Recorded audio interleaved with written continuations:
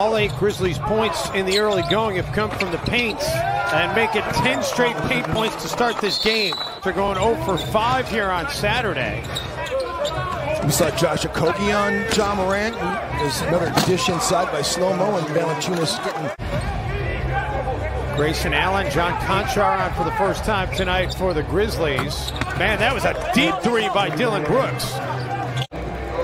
Tyus Jones is able to get past D'Lo, collapse the defense. Russell in the corner. And now a leak out by Brooks. He's got Morant with him, and boy, Morant delivers. You could just see that coming. Yes, you could. Plays with such joy, and if I could do this, I'd be having fun too. That second one would come, and you have to go sit down.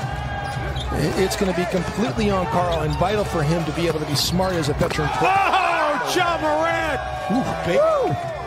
Keep John Morant and the Grizzlies offense in check.